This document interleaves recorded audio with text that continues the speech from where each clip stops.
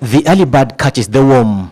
Different groups are in a haste to grab a slot in the next government. Today was the youth turn through their caucus dubbed Youth Agenda, who held a meeting to scrutinize how their agenda has been addressed in the various presidential candidates' manifestos. The reason we have been engaging in this exercise is to ensure that whoever wins has our interest.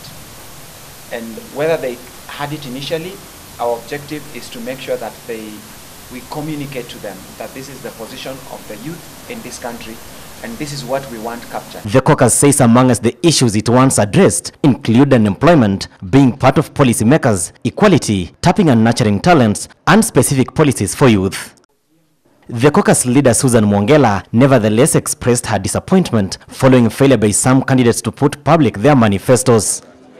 Regrettably, very few candidates have responded to these questions from the youth and have subsequently evaded from appearing in platforms provided for them to come and share the agendas of youth. Having revised their manifestos to ascertain if their agenda has been catered for, only 4 did, including Uhuru Kenyatta from the Jubilee Party, Raila Odinga from NASA, Ekuru Aukot from the Third Way Alliance, and Michael Wainaina, who is an independent candidate.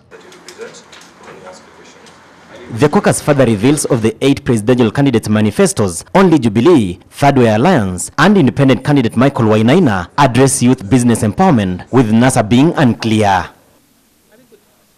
Following this, to be on the safe records with the forthcoming government, they have laid bare their grievances. And gubernatorial candidates must take youth interests very seriously and commit to outrightly engage and include youth in their mainstream administration, to have them be part of the policy formulators, implementers, so that young people can determine their own destiny. We also suggest that presidential and gubernatorial candidates must commit to specific key appointments that they will set aside for the youth in their administration.